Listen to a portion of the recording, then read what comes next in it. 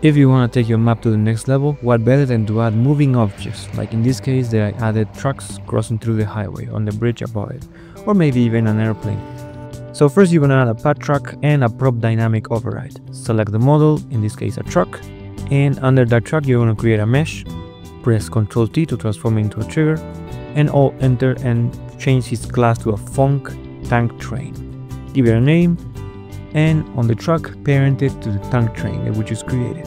Align it on top, I'm going to scale it down. On the path truck, let's name it Road 1.1. Use a name similar to this one, it's important.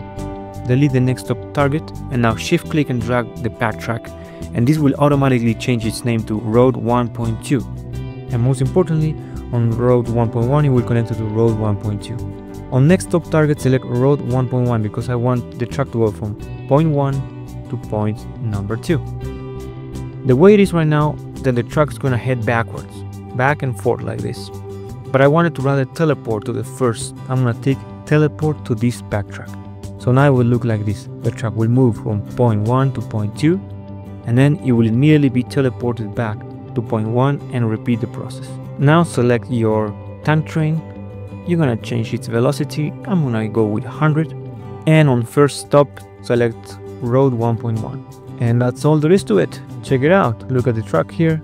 It's going on a straight line, and as soon as it reaches point 2, it will disappear and appear back on point 1. So now you know how to add moving objects to your map, which will make it even fancier. Good luck.